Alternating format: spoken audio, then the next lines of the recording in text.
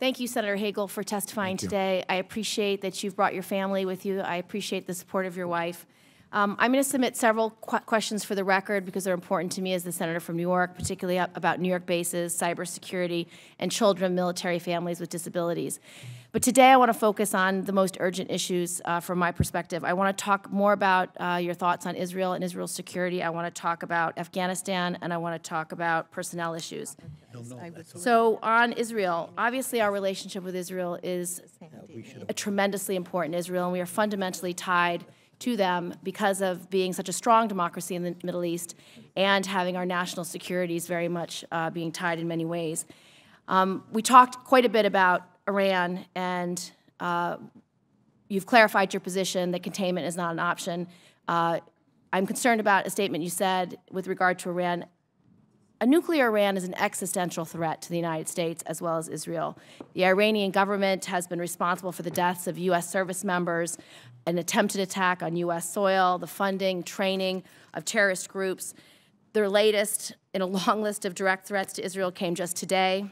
So I want to make sure that in your statement earlier today with regard to whether Iran is legitimate, I can understand if you meant it's a legal entity that has international relations and has diplomatic relations and is a member of the UN, but I do not see Iran or the Iranian government as a legitimate government, and I'd like your thoughts on that.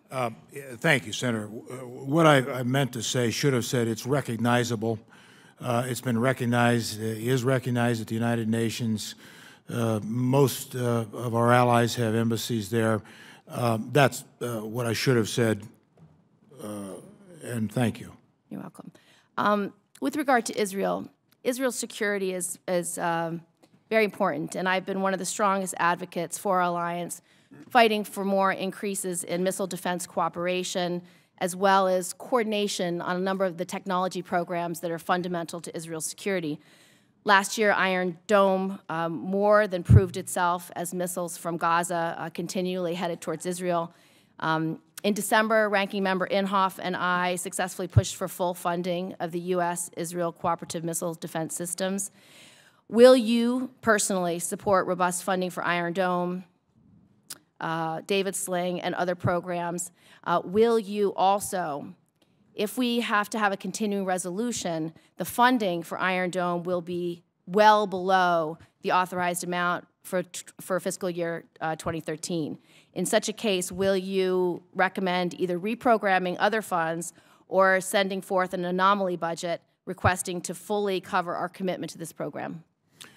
First, I fully support and will continue to fully support Iron Dome and Arrow and David Sling.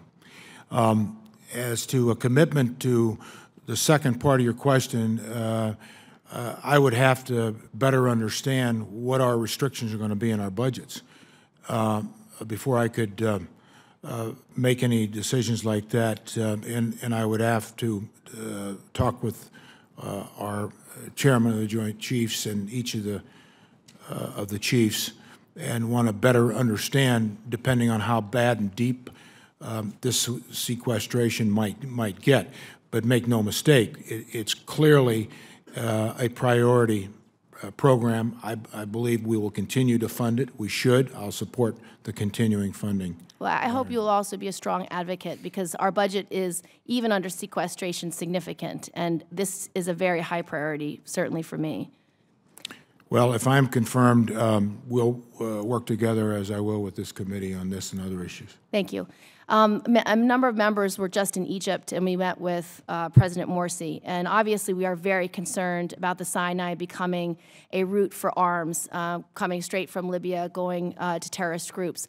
And we obviously are very concerned about, we give $1.5 billion or $1.2 billion to Egypt in aid, and we want to figure out if there's a way to put some of those funds towards more anti-terrorism missions as opposed to the typical technology. Do you have any thoughts on that and what we can do to really try to assist in cracking down on the weapons trade? Well, it's a huge challenge and part of obviously what allows terrorists and extremists to advance their cause.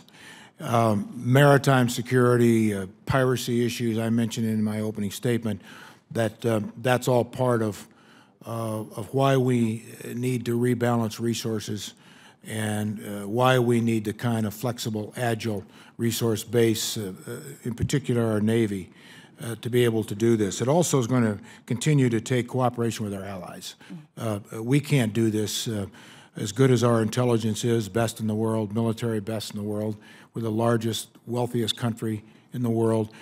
But we have to work with allies, and we've got to find that through intelligence before it gets beyond the capacity to be used to do damage against the interests of this country and our allies. Well, as Israel is one of our most important allies, one of the growing risks we have now is Syria, particularly chemical weapons being not properly locked down. And there's concern, and obviously with what happened yesterday, I suspect that there's been very close cooperation between our militaries on contingency plans with respect to Syria's chemical weapons.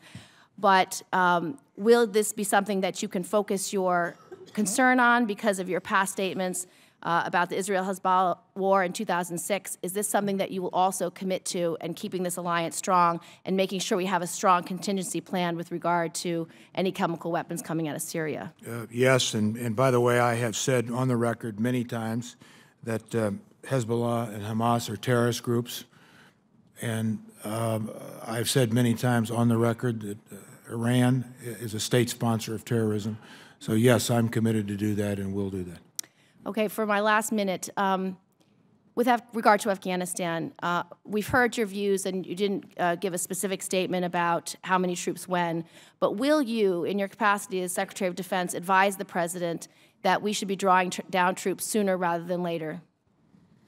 Well, I think he's made that pretty clear, that he wants to do that, and if I'm confirmed, I will need to better understand all the dimensions of this. I don't know all those dimensions, and I think that there's little question that, and I support completely, where the President wants to go in Afghanistan and hit his commitment to unwind that war. As we've said, there will be. He's noted that he will, in fact, enforce a new policy, a new relationship based on a limited objective for our troops there, and I support that. My last question that I'll submit for the record, but you and I talked at length about it. Obviously, the personnel of our military is our most important asset. And when we hear reports that there are upwards of 19,000 sexual assaults in the military against women, it's unacceptable. We also have finally repealed Don't Ask, Don't Tell, but it's difficult for a military spouse to even go to the commissary and be on base or be notified if a spouse is killed in action. I would need a strong commitment from you that you will treat our military families and look after them in the way you would look after your own. I want you to be concerned about every man and woman in the military, that their well-being is being looked after, and see real advocacy and leadership, not status quo, not implementing whatever we put forward, but actually fighting for them every single day. Well, you have my complete commitment on that. I have made that commitment to, I think, all members of the committee that I've spoken to directly and privately. Again, I mentioned that point in my opening statement, you'll recall. I think I have a pretty clear record on that in my life. I will continue to do that, will do that, and I agree it's not good enough just to say zero tolerance. The whole chain of command needs to be accountable for this all the way down to the bottom, so I will. Thank you.